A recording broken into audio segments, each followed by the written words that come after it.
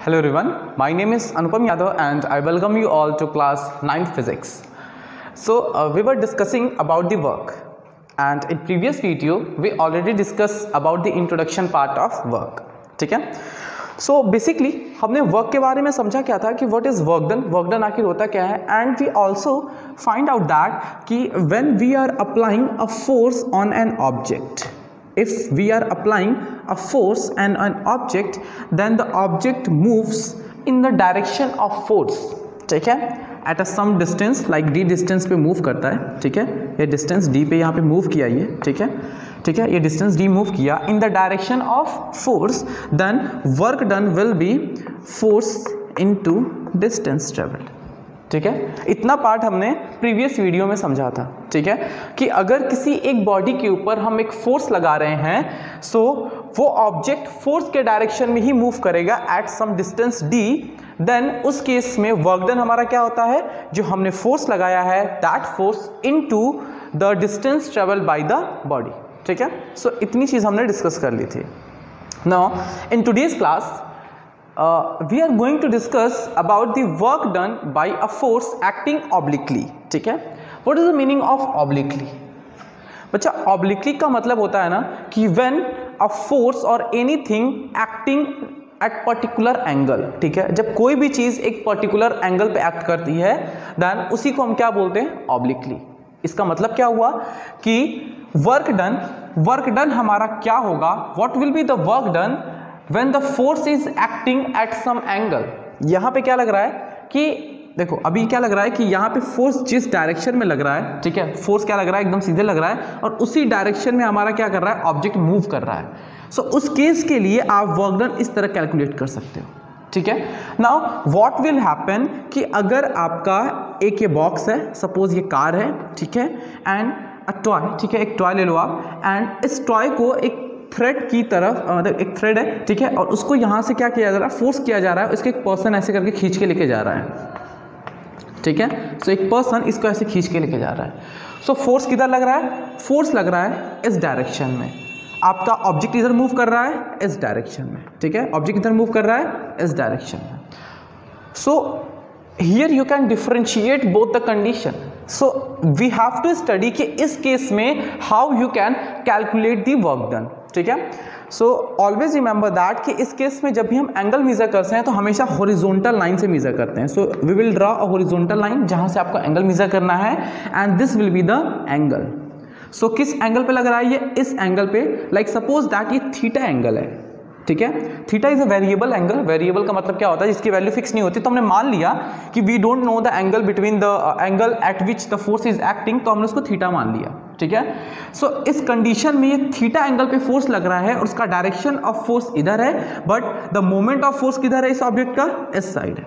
ठीक है, सो इन such type of case we have to find out कि how we can calculate the work done when the force is acting obliquely. So basically obliquely का मतलब यही होता है कि जब कोई भी चीज एक्ट करती है किसी पर्टिकुलर एंगल पे, सो यहाँ पे फोर्स आपका एक्ट कर रहा है किसी एक एंगल पे, सो इसी का मतलब क्या होता है, ऑब्लिकली. ठीक है, सो नाउ यहाँ पे आपकी कंडीशंस क्या आती हैं, यहाँ पे आपका एक न्यू टर्म आएगा. ठीक है, बिफोर डिस्कसिंग एक चीज़ आपको बता देता हूँ मैं, which is related to the trigonometry. ठीक है, so only you have to remember some points. ठीक है, what is the value of cos, cos की सम वैल्यूज आपको लर्न करनी पड़ेंगी. ठीक है, तो देखो इस केस में आपका जो वर्क डन निकलता है ना, वो होता है F, that is force which what we are applying into F into S, that is D, F into S, that is S is the distance into cos theta.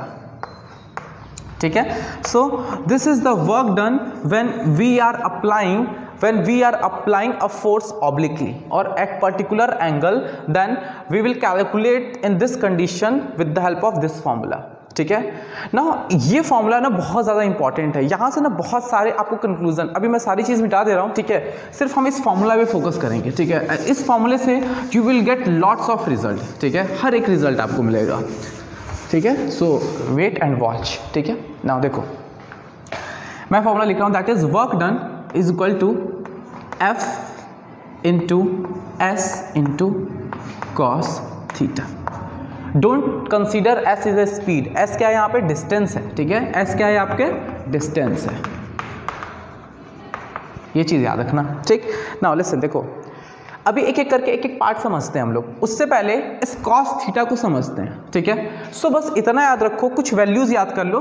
Basically cos theta, cos is a trigonometric ratio, ठीक है। Cos क्या है? एक trigonometric ratio है, जो कि trigonometry is always applied to a right angle triangle, ठीक है। राइट एंगल ट्रायंगल में ट्रिग्नोमेट्री अप्लाई होता है, और कॉस क्या है? एक ट्रिग्नोमेट्रिक रेशियो है, ठीक है। सो इसकी कुछ वैल्यूज हैं जो आप लोग नोट कर लेना। दैट इज कॉस 0, जब कॉस 0 थीटा की जगह 0 एंगल आ जाएगा, सो कॉस 0 की वैल्यू आपकी होती है 1, ठीक है। नाउ कॉस 30 की वैल्यू होती है, cos 30 degree is equal to √3/2, ठीक। Cos 45 degree is equal to 1/√2। Now cos 60 degree is equal to 1/2 and cos 90 degree is equal to 0. So remember all the trigonometric points, that is cos 0 degree is equal to 1, cos 30 degree is equal to √3/2, cos 45 degree is equal to 1/2, cos 60 degree is equal to 1/2 and cos 90 is equal to 0, ठीक है। So please write down, pause the video and write down all the values, ठीक है। I hope कि clear हो गया होगा। देखो अभी यहाँ तक चीज़ क्लियर हो गई, आराम से बहुत रिलैक्स होकर पढ़ो, ठीक है। एक एक चीज़ आपको फाइनली एक नई चीज़ जानने को मिली, that is cos trigonometric ratios के बारे में एक आइडिया मिला, ठीक। नाउ लिसन, देखो अभी क्या है ना कि एक एक एग्जांपल के थ्रू को समझते हैं। लाइक कि सपोज करो कि आपका ये क्या है, एक ऑब्जेक्ट है, ठीक है, एक ऑब्जेक्ट है। अब इसके ऊपर मैंने फोर्स लगाया इस डायरेक्शन में, हमने यहाँ पे F फोर्स लगाया, और ऑब्जेक्ट किधर मूव कर रहा है? इस डायरेक्शन में मूव कर रहा है। नाउ ये जो थीटा होता है ना, ये थीटा होता है, ये this is angle between, angle किसके के बीच में होता है कि किस डायरेक्शन में आपका फोर्स लग रहा है और ऑब्जेक्ट किस डायरेक्शन में आपका मूव कर रहा है, ठीक है। इससे पहले मैंने जो एग्जांपल लिया था कि आपका फोर्स इस डायरेक्शन में लग रहा था एंड आपका ऑब्जेक्ट इधर मूव कर रहा था, इधर मूव कर रहा था। सो इनके बीच में ये जो एंगल फॉर्म हो रहा था ना, यही थीटा होता है। So always remember theta is the angle between the force applied and the direction of movement of the body, ठीक है।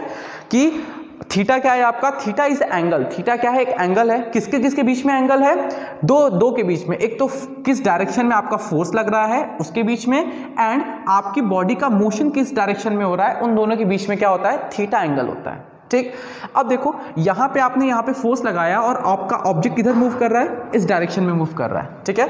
So if we are applying a force in this direction and object is also moving in this direction, so what will be the angle between them?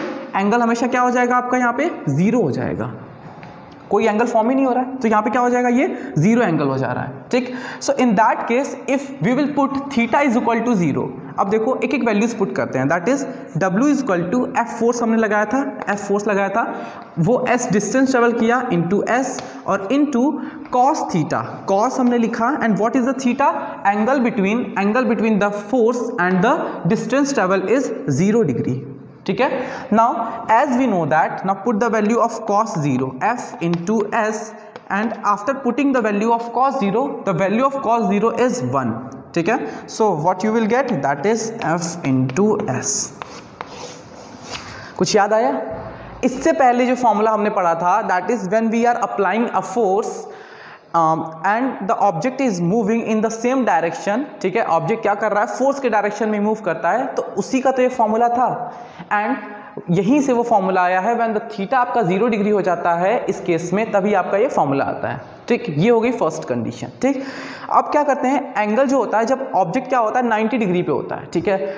Let us assume कि एक example लेते हैं, ठीक है। जैसे coolie का सबसे best example होता है, suppose that if I am carrying a bag, ठीक है। अगर मैं एक बैग कैरी किया हूँ, ठीक है, सो मेरे और ऑब्जेक्ट के बीच में कैसे डिस्टेंस होगा? सपोज करो, देखो suppose I am carrying a bag, ठीक है। मेरे ऊपर एक बैग कैरी है, ठीक है। डायग्राम बना देते हैं जिसके थ्रू समझ जाओगे, ठीक। यहाँ पे मैंने बैग कैरी किया है, ठीक। Suppose I am carrying a bag. Now एक फोर्स लग रहा है, ठीक है। एक फोर्स जो वेट होता है, जो इस कैरी बैग का जो वेट है, वो किधर लग रहा है? नीचे की ओर लग रहा है, ठीक। सो जो इसका वेट है, जो वेट का फोर्स है, वो नीचे की ओर लगेगा। नाउ इस बैग को लिफ्ट करने के लिए I will apply a force. इस बैग को लिफ्ट करने के लिए मुझे भी एक क्या करना लगेगा? अपवर्ड फोर्स लगाना पड़ेगा। सो a force is applied by me, upward में, ठीक। Now if I am moving, अगर मैं मूव कर रहा हूं, ठीक है, तो मेरा मूवमेंट का डायरेक्शन किधर है, इस साइड में है। अगर मैं इस तरफ मूव कर रहा हूं तो मेरा मूवमेंट का डायरेक्शन किधर हो जाएगा, इस तरफ हो जाएगा। So this is direction of S. अब now let us find out the work done. अब फाइंड करते हैं हम लोग वर्क डन क्या होगा। तो what with the work done, according to the formula work done is equal to F into S into cos theta. Now cos theta, what is theta, सबसे important चीज यहाँ पे है व्हाट इज थीटा। तो theta is angle between the direction of force and the direction of force and the moment of direction of moment of the object, ठीक है। सो moment of object का direction किधर है, इस तरफ है, एंड फोर्स का डायरेक्शन किधर है, नीचे, या फिर आप ऊपर कोई भी ले सकते हो। सो एंगल कितना बचना है इसमें, 90 डिग्री बन रहा है, ठीक है। Now put the value of cos 90। So W is equal to F into S into cos 90 degree. Okay, so we are discussing about what will happen when we carry a bag in our head, ठीक है, and we are moving. तो suppose करो ये bag है, ठीक है, ये bag है। सो ये बैग क्या करेगा, नीचे की ओर अपना वेट का फोर्स लगाएगा। So this is a weight of force, ठीक है। एंड इस बैग को लिफ्ट करने के लिए we have to apply a upward force, ठीक है। सो इसके ऊपर हम क्या लगाना पड़ेगा, एक अपवर्ड फोर्स लगाना पड़ेगा, ठीक।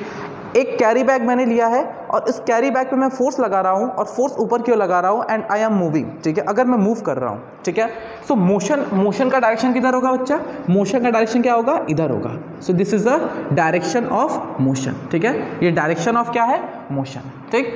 Now try to examine that कि what is the angle between them, angle किसके के बीच में, किस डायरेक्शन में आपका फोर्स लग रहा है और ऑब्जेक्ट किस डायरेक्शन में मूव कर रहा है। So this is your actual force, actual angle, and it makes 90 degree, ठीक।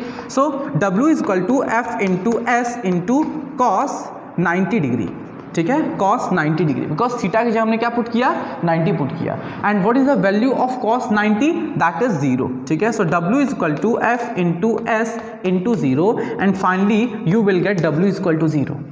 So always remember that कि whenever you are applying a force on an object and the object is moving, so the angle between the direction of force and the direction of motion is 90 degree. In that case the work done will become 0. So आपका work done जो है ना वो दो condition में 0 हो सकता है. The first one is that कि जब आपका आप फोर्स अप्लाई कर रहे हो, when we are applying a force and distance जो आपका ट्रेवल हो रहा है वो 0 हो जा रहा है. सो इस केस में क्या हो जाएगा, आपका पूरा का पूरा वर्क डन क्या हो जाएगा, 0 हो जाएगा. ठीक. Now let us consider second case कि अगर आप फोर्स लगा रहे हो, if you are applying a force and आपके बॉडी का मोशन भी हो रहा है, बॉडी का मोशन भी हो रहा है, बट द एंगल, जो angle between the direction of force and the direction of motion, जो एंगल उनके बीच में बन रहा है वो 90 डिग्री बन रहा है. इन दैट केस, इस केस में भी आपका क्या हो जाएगा, वर्क डन 0 हो जाएगा. ठीक. So always remember both the cases. अच्छा, एक और चीज डिस्कस